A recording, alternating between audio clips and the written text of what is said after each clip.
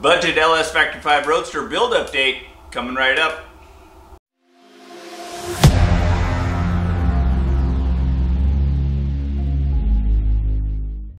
So if you saw a few videos ago, I took off this stock oil pan, and I was pretty disappointed when I took that off. This engine had definitely missed some oil changes. There was some sludge at the bottom of that pan. Definitely not happy with that. Despite all the comments that I need to rebuild the engine, or I need a crate motor, nothing less than a 427, blah blah blah, nobody has shown up to my house with a big bag of money to make that happen. So this is the engine I'm going to stick with and make it work. In order to do that, I thought it'd be a good idea if I prime the engine, so I picked up this tank. It's pretty inexpensive. I'll put the link in the description below. You put oil in it, you put air in it, oil comes out here. It came with this braided dash 4 with A&N fittings on there. Instead, I'm going to try and use this clear hose with some fittings that I picked up, so I can see the oil go in, as well as when it's done, I'll see the bubbles.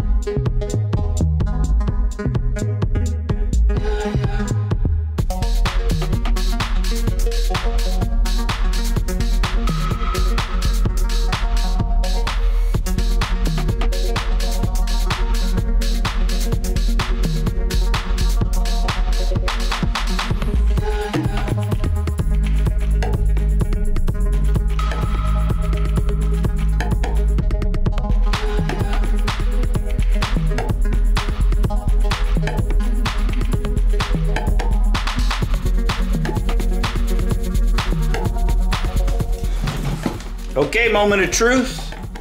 I got 5 quarts in here. I put, it says 40 PSI in there. I got both of these hoses hooked up. We'll see if it comes out of here, and it should flow into there. If I undo this valve. Oh, there it comes. A lot of bubbles. Ooh, a lot of bubbles. There it goes. I better check this drain plug on the pan. That feels good. And on in there. Fantastic. I wasn't able to find a way to hook up the oil pressure gauge, but it's fine. I can see these little bubbles flowing in here quite a bit.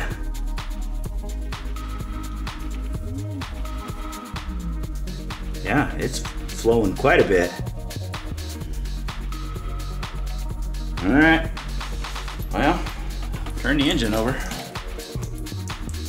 Oh no! Jesus Christ. Well,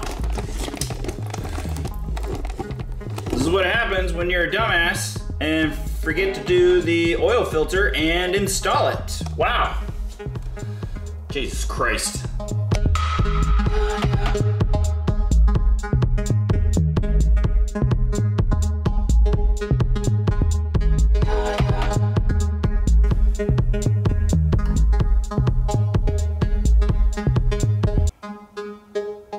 Yeah, it's still flowing. I see little bubbles.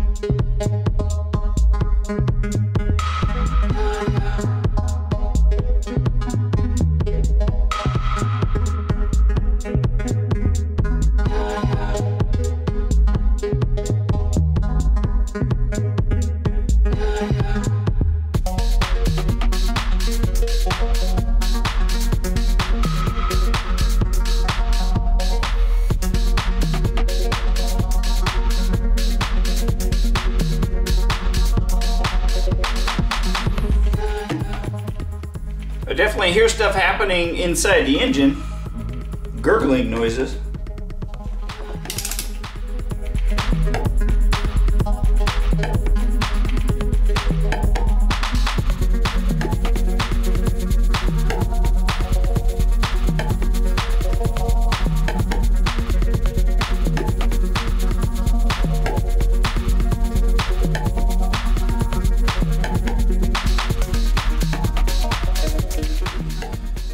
There's some air bubbles there. Looks like we're at the bottom of the tank.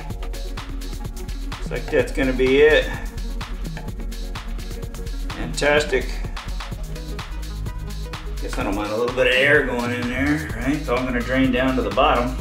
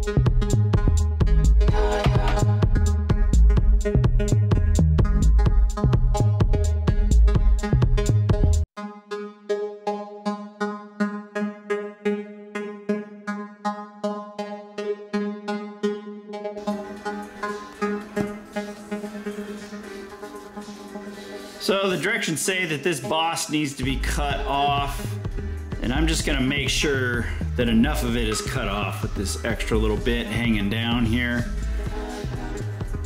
Yeah, just a little cut there.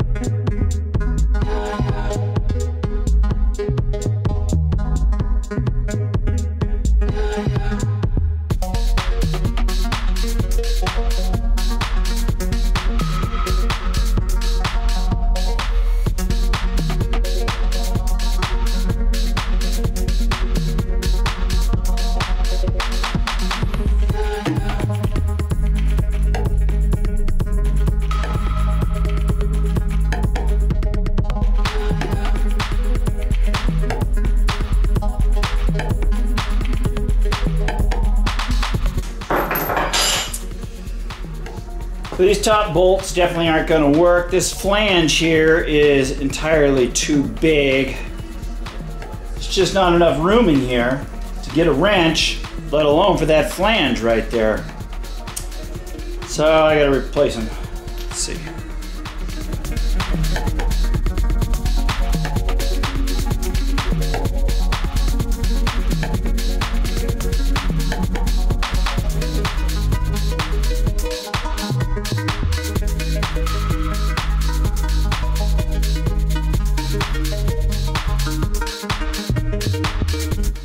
Now this side is definitely having a problem. As you can see, that washer is bottoming out on this flange right over here. So you either got to take a notch out of that washer or a little bit of this flange underneath here. That's bottomed out right there. That's it. No problem.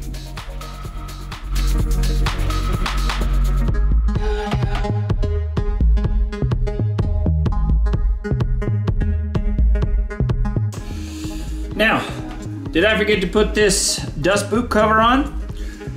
You bet your blippy I did.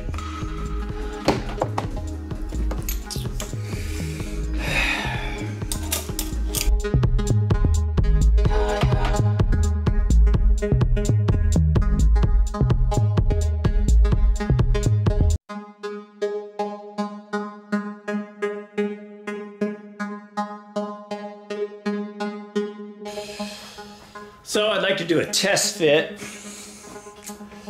This is the yoke that came with the transmission. And then this is the yoke and drive shaft that came with the kit. So, let's roll away. Oh, nice. So the one that came with the transmission obviously fits. Let's see if the one that came with the kit, looks the same to me, fits. Good deal. Yeah. Now, whether this length is correct, yet to be seen, yet to be seen. But looks like it's in neutral. All right.